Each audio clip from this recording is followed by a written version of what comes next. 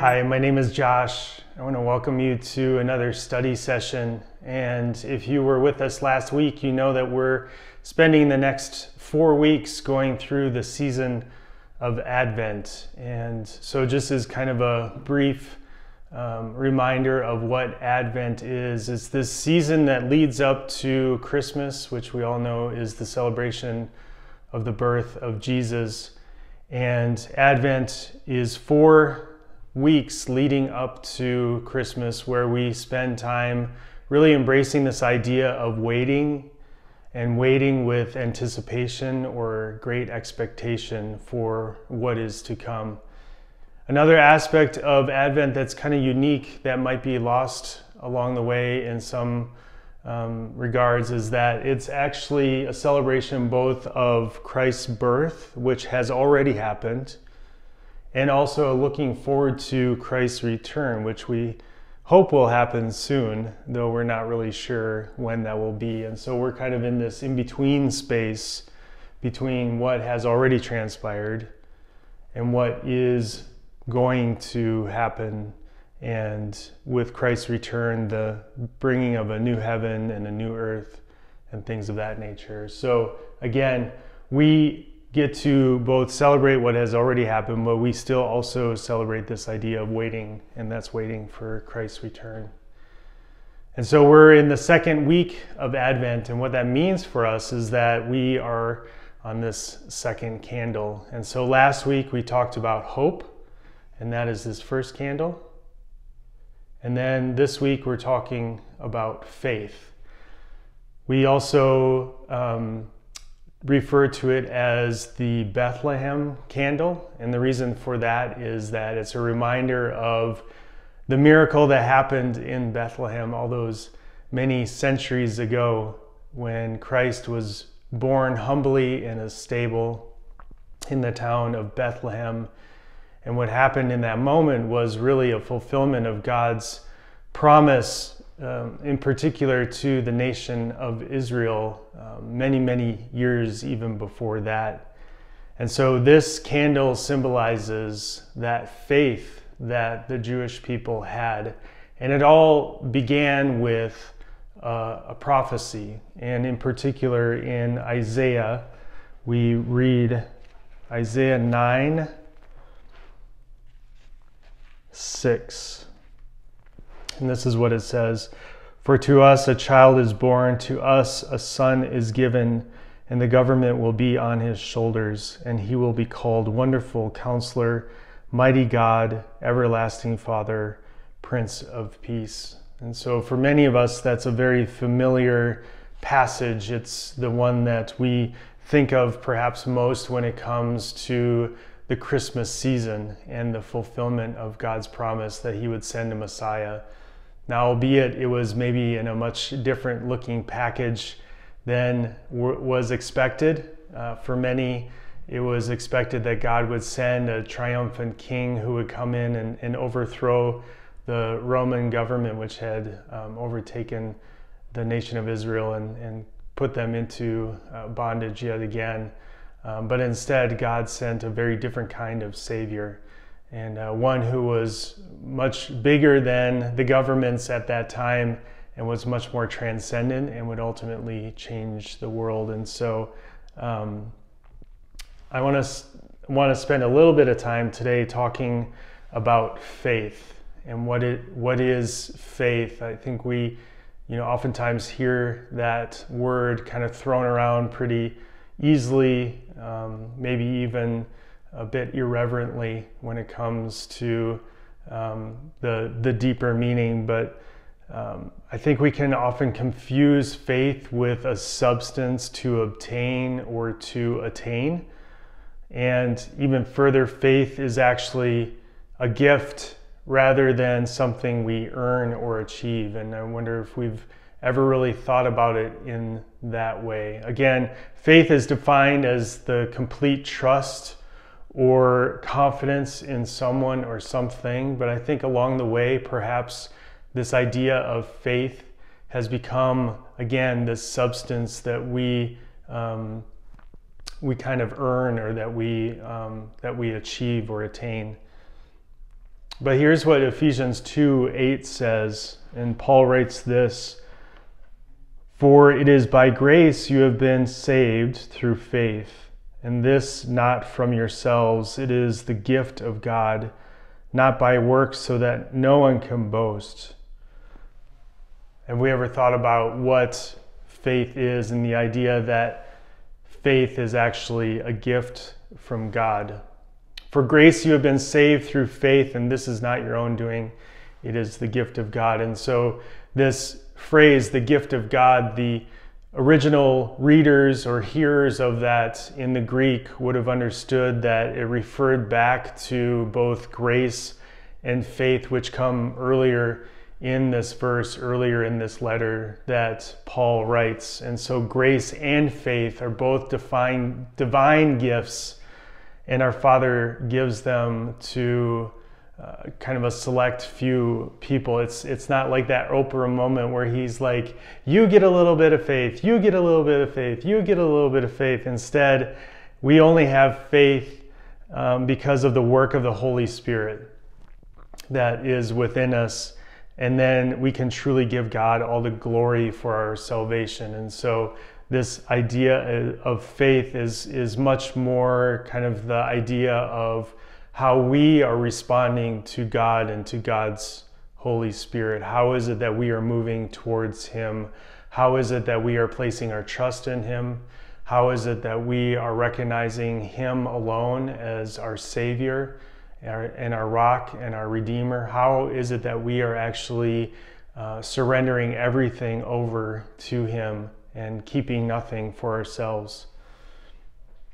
And so an important aspect of faith is to recognize that we are not better than other people because we have come to understand what the gospel is, what the good news of Jesus is. Rather, we need to have this posture, or we're invited to have this posture of humility, where we come to be grateful for this incredible gift that God has given us through Jesus. Not just the gift of Jesus Himself, but the gift of grace and ultimately of faith. This gift of something working within us that is responding to God's Spirit, our spirit responding to God's Spirit, and ultimately drawing us closer to Him. So faith then is not some substance that we attain. It's not something that we earn.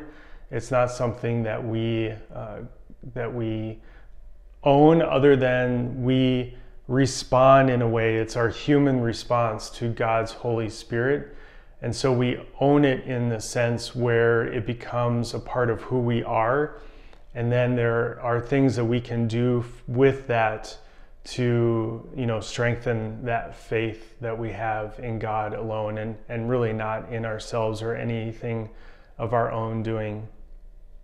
And so I have a few questions, probably more questions than I do answers when it comes to faith, because faith is one of those unique aspects that is so individual. It's so uniquely us. And that's not to say that faith isn't something that's shared corporately among many people. But the way that I come to faith, the way that I grow in my faith, the way that I strengthen my faith may look a little bit different than the way that you do. And that's ultimately because it is a very personal relationship between me and God. It is the way that my spirit is responding to God's Holy Spirit. So how do you view faith? How have you been conditioned? How have you grown up? How have you been taught about faith? Is it something that you attain? Is it something that you are trying to achieve or trying to earn? Is it this substance rather than a response to who God is and who He is calling you to be, your spirit to His Spirit? And ultimately, from that, how do you view the faith of others? Or how do you view others in relation to the faith that they display? Is faith something that we use to determine the integrity and character of others? But is it a way that we perhaps pass judgment on people based on the way that they display their faith? Is faith something that you use to prove your own worth to yourself or to others? And do you treat faith, ultimately, do you treat faith as a gift, as this incredible gift from God himself? But ultimately, Advent is this set-aside season where we can celebrate the gift of faith, God's gift of faith to us through his son Jesus. And so as we prepare for the birthday of Jesus, we can reflect and remember on our own rebirth in Christ. We can celebrate what has happened in our own hearts, in our own minds, in our very spirit, the transformation that has happened as a result of being a follower of Christ. And so I want you to think back on your life. Think back on all those years that have gone before, and can you remember all of the ways that God has been faithful? Can you remember all of the ways that God has come through for you? Now again, like Jesus himself, perhaps the packaging looked a little bit different. Perhaps the timing wasn't what you expected, but can you honestly look back on your life, take kind of full stock, take assessment of what has transpired over these many years, and can you pinpoint and see all the different ways that God has been faithful in your life? Can you remember how he has fulfilled his promises to you? And can you be surprised in the ways that he has done that?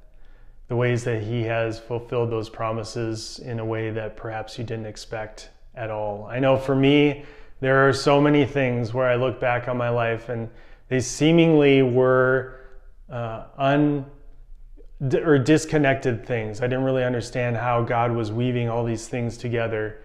And yet when I look back and I'm able to see the ways that God has actually stitched those things together, all of those experiences, all of the things that I have gone through in my life, whether they be good or bad, whether they be difficult or whether they be inspiring, whatever it might be, all of these different ways that God has proven himself to me, and he certainly doesn't have to, but time and time again, he proves himself to be trustworthy, to be faithful, and ultimately to be my Savior. And so I wanted to finish up our time today with, again, just asking maybe some more questions, but looking at this idea of a gift. What is it that is special about faith, and how can we treat it more like a gift? And so I kind of came up with 3 things that I can think of, just kind of off the top of my head. I'm sure there are many, many more. But these are 3 things that I thought we could kind of focus in on in particular when it comes to viewing faith as a gift, a divine gift from God. And so the first thing is that we cherish it. You and I know all of those gifts that we have received in our own lives, the ways that we cherish the ones that are most precious to us. And those gifts can be any number of things. Perhaps it was the item itself. Perhaps it was the way it was given. Perhaps it was by the person it was given us to, by the person who it was given from, somebody really special in our lives. And that's something that really resonates with us. And so that gift in particular is something that we cherish. It's something that we value perhaps above other things. And isn't that something that we can do with faith? Isn't faith something that we can take great value in or assign great value to in order to kind of raise it above the other things that might be competing for time and for our attention and things of that nature? So again, I think it's something that we can really cherish. Secondly, I think that treating faith like a gift is done when we nurture it. And what do I mean by that? Well, nurturing, like with a child, is when you pour into it, when you lean into your faith in ways that you know that you can grow it, that you can strengthen it, that you can become better aware of how your faith is impacted by different things. But ultimately, if faith is what is drawing us to God, if it's the way that our spirit is speaking to God's Spirit, if it's the way that we are responding to God's Holy Spirit, then what are the ways that we can nurture that? And certainly reading Scripture daily, or even more than that. Praying is another discipline. Meditating or contemplation, ways that we meditate on God's Word day and night. And really spend time doing that in very intentional ways. Sabbath might be another way that we do it, where we purposefully remove ourselves and find quiet and solitude, and we are able to be with God more regularly. And you and I know that when it comes to relationships, the more time that we spend with one another, the more time that we spend with people whom we love and whom we cherish, that relationship grows and it strengthens, and it becomes very much central to our lives. And so very center of our lives should be our relationship with God. And by faith, we are able to do that when we nurture that relationship, and we make it a priority in our very busy lives. And so the third thing I wanted to talk about was sharing it. And so I feel like this one in particular might be the most challenging in some ways, because by sharing it, I mean sharing it in a way that is humble, that is modest, where you're not calling attention to yourself necessarily, but at the same time, you are very much actively participating and proclaiming your faith in the ways that you're treating others, in the ways that you're treating yourself, in the ways that you're just kind of walking through life and being a part of this world and this time that we find ourselves in. And again, if we look at it where faith is a substance, I think it can be used as a way where we create judgment, where we pass judgment on one another, where we claim to have greater faith than somebody else. And so we're comparing ourselves to other people. It's a way where we can disqualify people and push people away at arm's length. And so when I say share it, I mean, what are the ways that you can look at faith, that you can actively participate in this world and be actively involved in people's lives, where, like with God, where we are being drawn to one another, or being drawn to God, we are using faith to draw ourselves to one another. You know, whether they be a follower of Christ or not, what are the ways that our faith is compelling us to kind of walk towards people, to move towards one another, and to do so in a very genuine and authentic and loving way. And again, I think that sharing our faith is more than just proclaiming, and more than just evangelizing, more than just sharing the good news of Jesus. It's really displaying that in a very real and meaningful way with people, where they will take notice. And we are not calling attention to ourselves, but everything that we do is calling attention to who Jesus is in our lives, the ways that we have been transformed, the ways that our hearts and our minds and our souls have been completely transformed in a way that we couldn't do ourselves, and in a way that we're not trying to prove ourselves, we're not trying to earn any kind of accolades or earn our way into heaven or any of those kinds of things. But it's really truly who we are and the way that we live our lives, because it's the way that we believe that we can honor God best, and that we can glorify His name in the way that we do that. And so for today, that's all I have when it comes to talking about faith. There's so much more I could talk about, like anything. as you know, there's so much in the Bible, so much just study that we could do when it comes to faith. But that's the point, isn't it? It's that kind of study, that kind of focus, that kind of desire to go to God and to learn more about who He is that really strengthens our faith and really creates this magnetism where our response to God's Holy Spirit is something that we look forward to and we are always moving towards and trying to embrace. And again, Advent is that season where we can do that confidently, and we can set aside time in this time of waiting to really focus in and think about our faith. And so that's all I wanted to talk about when it comes to faith today. And if you haven't done so already and you would like to learn more or be notified when new videos come online, I invite you to subscribe to our YouTube channel.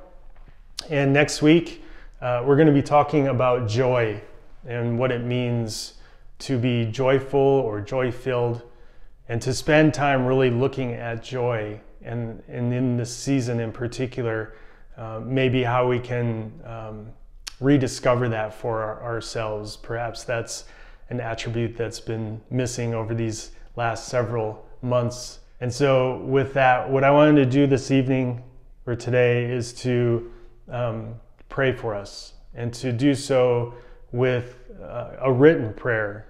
This Advent, Lord, come to the manger of my heart. Fill me with your presence from the very start. As I prepare for the holidays and gifts to be given, remind me of the gift you gave when you sent your Son from heaven. The first Christmas gift, it was the greatest gift ever. You came as a baby born in a manger, wrapped like the gifts I find under my tree, waiting to be opened to reveal your love to me. Restore to me the wonder that came with Jesus' birth, when he left the riches of heaven and wrapped himself in rags of earth.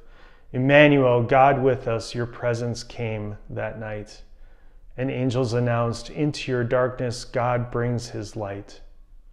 Do not be afraid, they said to shepherds in the field. Speak to my heart today, Lord, and help me to yield. Make me like those shepherd boys, obedient to your call. Setting distractions and worries aside, to you I surrender them all. Surround me with your presence, Lord. I long to hear your voice. Clear my mind of countless concerns and all the holiday noise. Slow me down this Christmas. Let me not be in a rush. In the midst of parties and planning, I want to feel your hush. This Christmas, Jesus, come to the manger of my heart. Invade my soul like Bethlehem, bringing peace to every part. Dwell within and around me as I unwrap your presence each day. Keep me close to you, Lord. It's in your wonderful name I pray. Amen.